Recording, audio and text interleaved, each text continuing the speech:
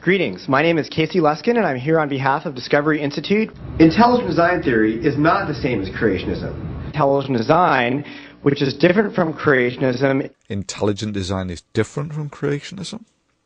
Are you sure about that, Luskin? Are you sure you don't want to just label all scientists as Darwinists and claim that it's all part of a conspiracy against you? Why then do some Darwinists keep trying to conflate intelligent design with creationism?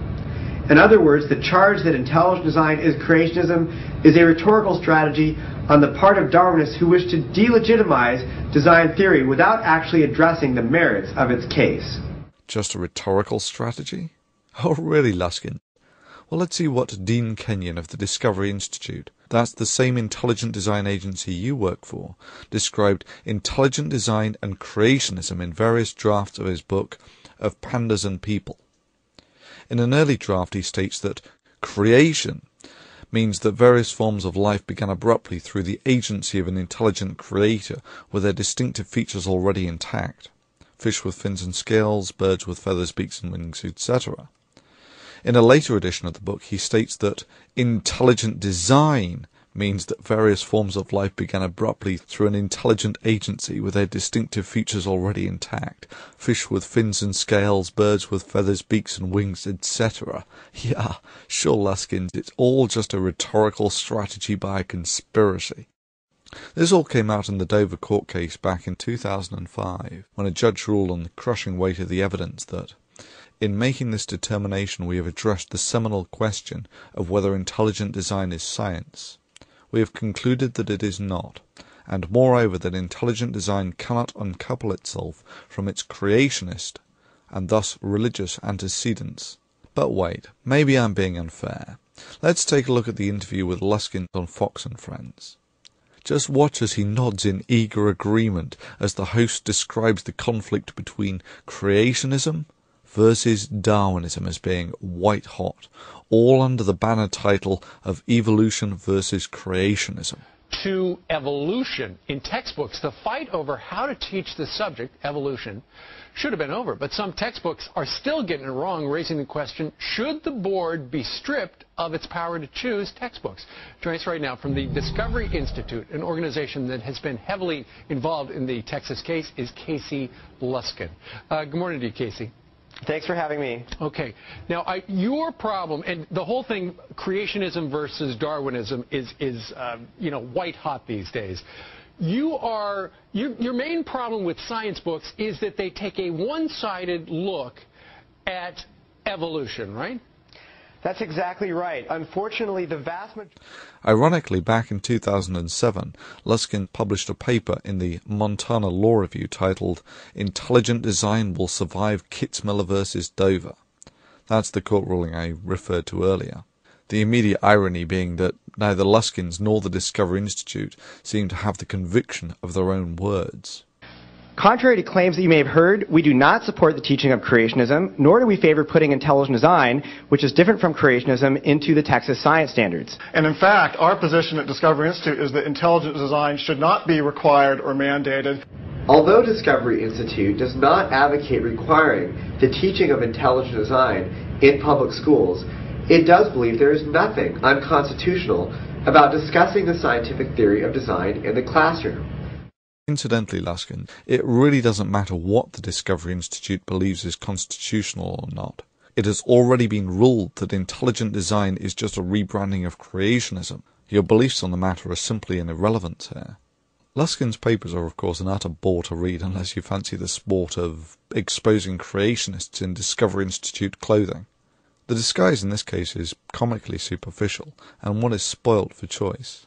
But one of the more obvious gems being the first line of the conclusions. The opinion of Kitzmiller is a misguided attempt on the part of a federal judge to settle a controversy over science and religion that properly belongs to practicing scientists and religious groups. Yeah, tell me again, Luskin, how intelligent design is a scientific theory and not just a rebranding of creationism. But it gets better. Luskin makes many Freudian slips like this. Creationism is much different. It is focused on defending a literal reading of the Genesis account, usually including the creation of the earth by the biblical God a few thousand years ago. Wow, Luskin, creationism can only be defined as a literal interpretation of the biblical book of Genesis. But it gets even better than that. On Luskin's Discovery Institute page, he states that he is co-founder of the Intelligent Design and Evolution Awareness Center, a non-profit helping students to investigate evolution by starting idea clubs on college and high school campuses across the country. And when you look at their webpage, it states that Idea Center leadership, and yet that includes Luskin, believes that the identity of the designer is the God of the Bible. Let me read that again. The Intelligent Design and Evolution Awareness Center's leadership, which includes Luskin, states that they believe that the designer is the God of the Bible, and yet Luskin will sit in front of a camera with a straight face and say, unlike creationism, the scientific theory of intelligent design is agnostic regarding the source of design and has no commitment to defending Genesis, the Bible, or any other sacred text. Casey Luskins and the Discovery Institute, welcome to your new home at Why Do People Laugh at Creationists? But let's take a look at your publication, shall we?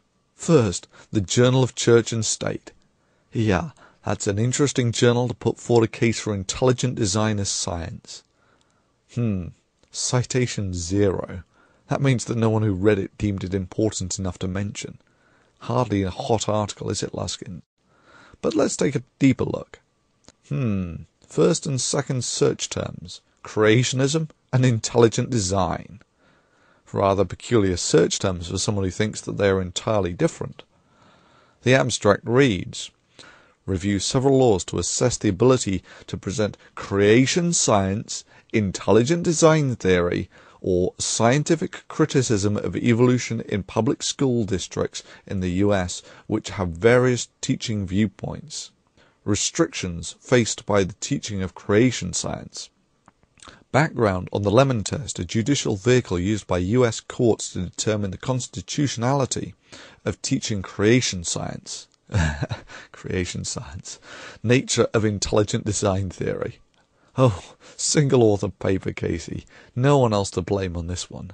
The second paper is actually a legitimate peer-reviewed science paper using methods such as argon dating of rocks about 6 million years old. Congratulations, Casey, you've not been a complete waste of skin. But really, Casey, maybe you should spend some of your effort trying to explain to young Earth creationists about radiometric dating. You know, this sort of thing. The dating methods that evolutionists rely upon to assign millions and billions of years to rocks are very inconsistent and based on unproven and questionable assumptions, rather than sowing disinformation about evolution. Then lastly we come to the funniest of all of them, progress in complexity, information and design. Come on, tell us about it, Luskin.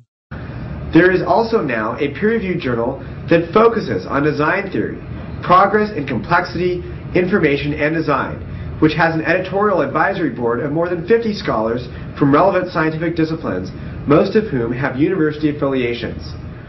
Now, know what you're thinking. That sounds suspiciously like a journal founded specifically by intelligent design creationists, simply so they could publish their pseudoscience. Well, yeah, sure, the webpage does look very amateurish, but let's not hold that against anyone. Editorial board headed by intelligent design proponentist and Discovery Institute fellow William Dembski. I wonder how many of the 8 editions of the journal Dembski is published in. 7. But it gets better than that. The last edition of the journal was in 2005. Yep, that's right. No sooner had it been ruled in 2005 that intelligent design was just a rebranding of creationism, and therefore couldn't be taught in US schools, the intelligent design movement abandoned its peer-reviewed journal. Presumably it's a waste of time. Indeed, the last I heard, Dembski was teaching intelligent design at a Southern Evangelical Seminary.